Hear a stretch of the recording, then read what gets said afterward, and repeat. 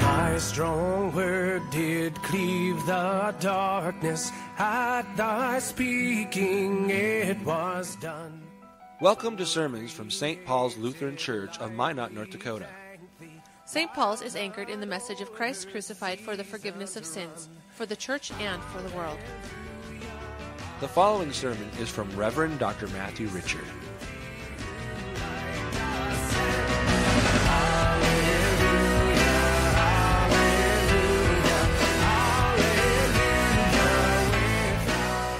Holy Gospel according to St. Luke, the 16th chapter.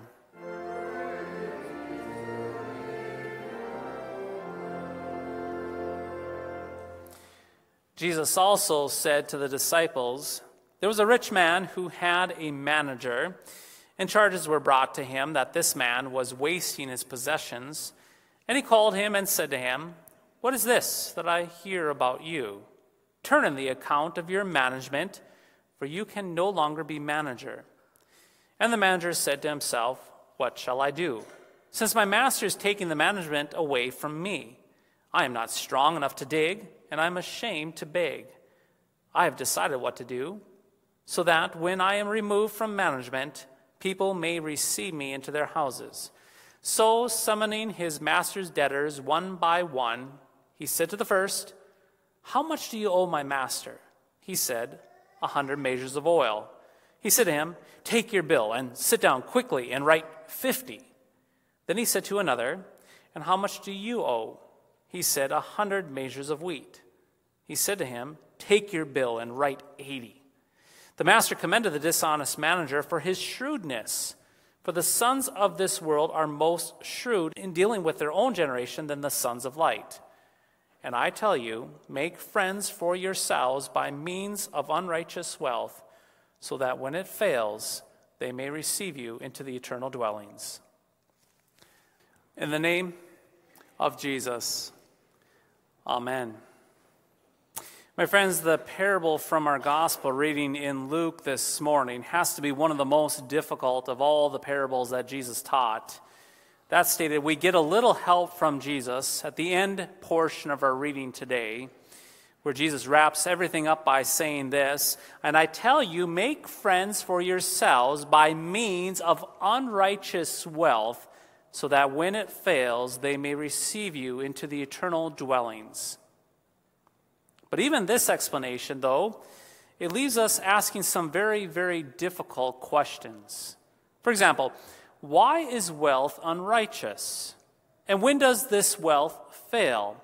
And this one, who are these friends who welcome us into the eternal dwellings? Indeed, who are these friends who welcome us into the eternal dwellings? Indeed, these are tough questions and a difficult parable, but let us pause and slow down and ask these questions yet again and take a little bit more time to consider them. First, unrighteous wealth. What does this mean?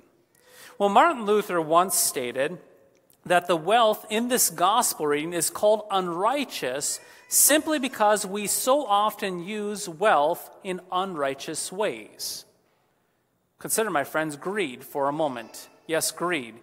Greed, it actually comes about when you and I take unbelief and mix it with wealth and then sprinkle a little bit of covetousness on top.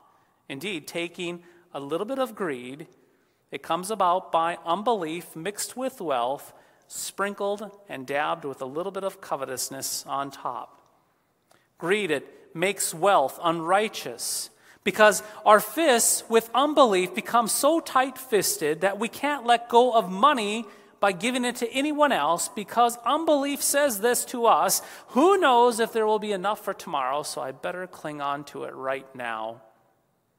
And then covetousness comes along, and it says this: you know what, greed, you are right, and we also need a fancy new widget to be happy, just like the Johnsons down the street.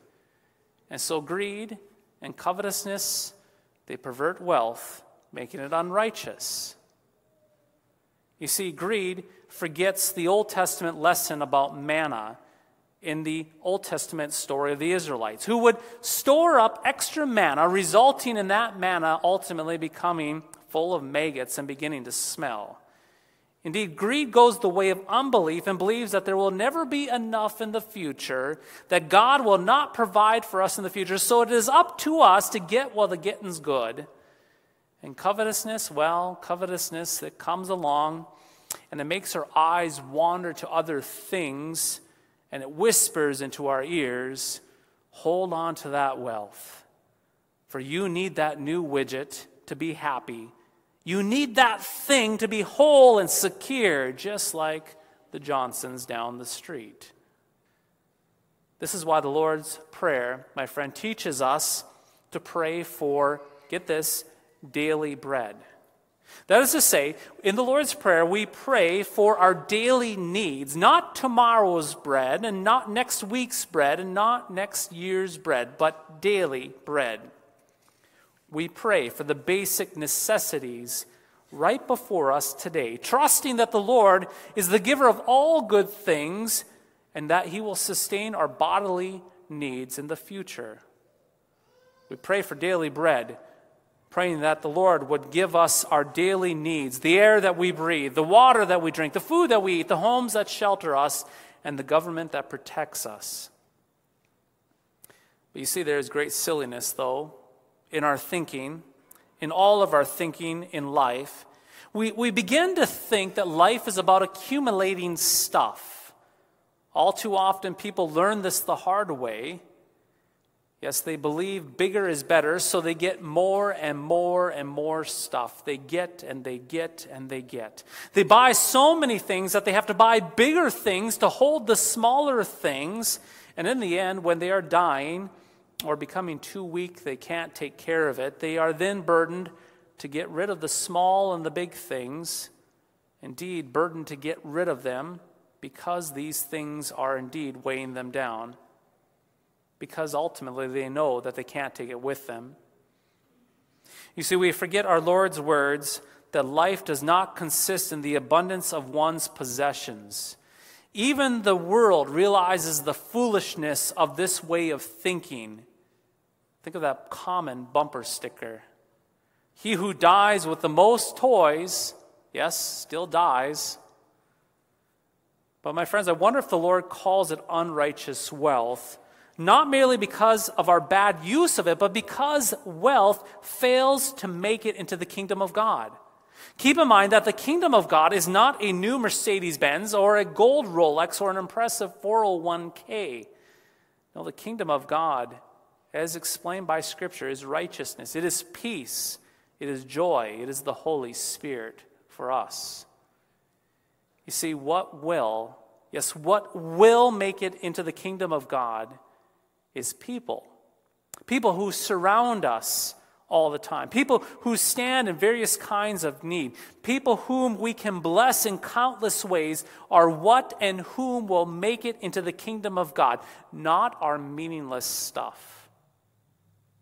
Remember that dishonest manager from our parable this morning? He was commended not for his dishonesty, but he was commended, get this, for his shrewdness, his single-minded dedication to improving his situation. He saw what was coming in the future, and he made plans for people to welcome him because when he lost the funds that he once had, he knew that they would welcome him. You see, those funds would not be following him into that future time. He would lose all of those funds, but the people to whom he showed kindness and goodwill to, well, those people, they benefited from his generosity. And they would remember him. He made friends by the means of his stuff, for he knew that these friends would remain even when the stuff did not. Now, are you seeing Jesus' point in the parable this day? He actually says that even the pagans seem to get this. And sometimes these pagans, they get it more than us Christians. In other words, pagans have a sense of figuring out that we can't take this stuff with us when we die. But unfortunately, we Christians, we sometimes struggle with this mentality, even as the enlightened baptize. Dear friends, your wealth, yes, your wealth will not make it into the kingdom of God. There will not be any stock portfolios, no dollar bills, no Benjamins, no fat checking account, and no wallet in the kingdom of God. you exit this world as you entered it, naked. You carry nothing out of this world because you carried nothing into it. But my friends, on that last day, we must remember this. We must remember that you and I will be surrounded by all the dead that Christ Jesus will indeed raise unto himself. And many of them will be people that we have known. Yes, people that we've crossed, that our paths have crossed in this life, in this journey of life under the sun. They will be there right with us with resurrected bodies, proclaiming the Lord's glory in his presence. And so, the good news that we get to hear is that we get to invest in our future. Invest in these brothers and sisters in Christ, those who will be with you at that great last day. You see, baptized saints, it is quite simple. Look around in this church right now to the brothers and sisters sitting around you in these pews. These are your brothers and sisters in Christ Jesus who are blood-bought Christians just as you are. These are your brothers and sisters in Christ who will be with you at that great eschaton, the great last day. They are your brothers and sisters who will be with you for an eternity before the Lamb of God. Therefore, you get to love them right now. You get to share with them your earthly possessions. You get to give to them. You actually get to grab the dinner check out of their hands, wrestling it out of their hands to pay for it, to show them that grace and love that you have in Christ. Buy them a gift. Spoil them on their birthday. For these are people that you will experience glory and love with at that great eschaton. You see, you cannot take your wallets with you into the kingdom, but your brother and sister in Christ, well, they will be with you. They will be with you in the kingdom of God, and in the Lord's kingdom someday, with joy, you will see them and you will both dance as they throw their arms around you and you welcome each other into that kingdom of God. After all, dear baptized saints, that is exactly what the teller of this parable did for us. Jesus is the one who told us this parable, this story, and this is exactly what he does for us. Jesus, he noticed his neighbor, which is you and me. That would indeed be us. He noticed us in our need, and he didn't count a single thing that was his as his own, but he gave it all up for us, to befriend us, to care for us, to provide for us that heavenly home. And Jesus not only gave up all that was his, but he assumed all that was ours, not only our flesh and blood, but also the horrible debt of our sin. And he paid it as his own, with the righteousness that was his alone. His cross is where he has made himself friends for centuries upon centuries for us as humans. And he invites us into the same way of living. Indeed, he invites us into the same way of living. He shows us that giving up everything, even life itself, for the service of another is what love does. Indeed, it is what love does. And the wonderful thing about love is that death cannot destroy love. His love proved stronger than the grave, and he rose again to be the first to welcome home his many friends into the eternal dwellings he prepared for them. And in his supper today, and this most precious and glorious supper, he reaches to you with the fullness of that love, forgiving you of your sins, even those where you have used wealth unrighteously in greed and covetousness. And in the Holy Supper, he not only forgives you of all of your sins, but he strengthens you to believe that a life lived in service to your neighbor is the only sort of life that is worth living. Because your neighbor in Christ, not stuff, will be in glory with you.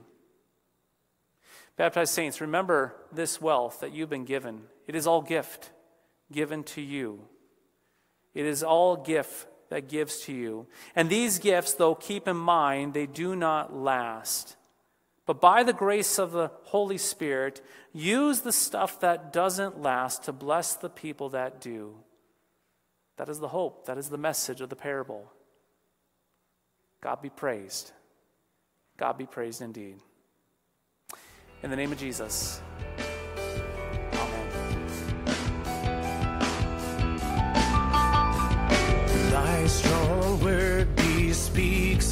was righteous, bright with thine own holiness.